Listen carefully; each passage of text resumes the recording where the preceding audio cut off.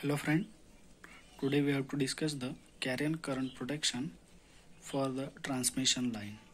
This type of protection is used for the protection of transmission line. The carrier current of frequency range 30 kHz to the 200 kHz in USA is used and 80 kHz to 500 kHz in UK are transmitted and received through the transmission line for the protection purpose. This is the carrier current protection of transmission line.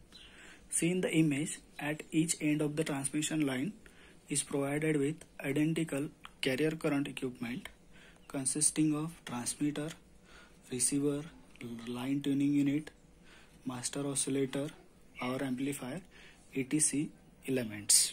Then we have to discuss the different elements present in the carrier current equipment. First one is the coupling capacitor.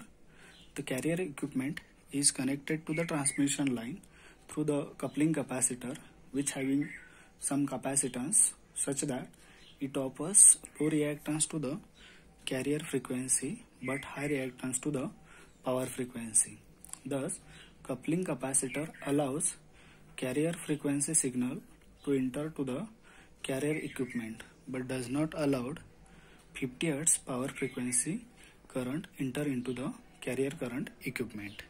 This is the function of coupling capacitor. Then second one is the line trap.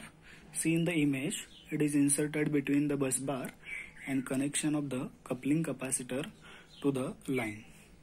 It is parallel tuned circuit of L and C. It has low impedance to the 50 Hz signal and high impedance to the carrier frequency. This unit prevents the high frequency signal from entering the neighboring line and the carrier current flow only in the protected line. Then third element is the transmitter.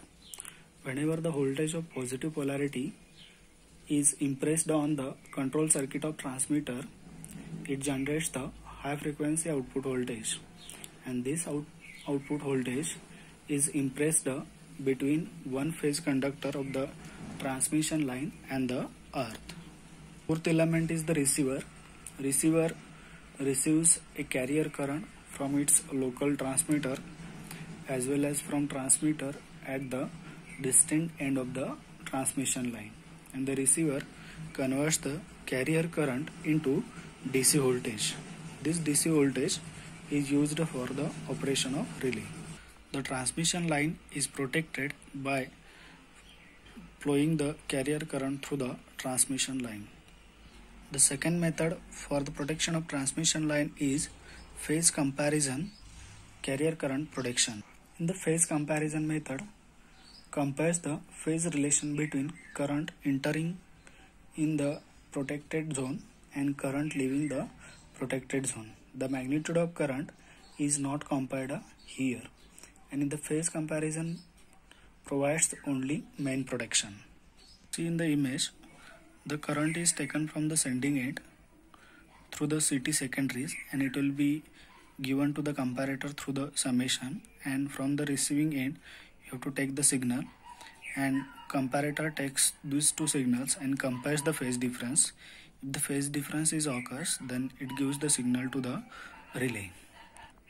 Thank you friend. This is the phase comparison circuit for protection of transmission line. Thank you.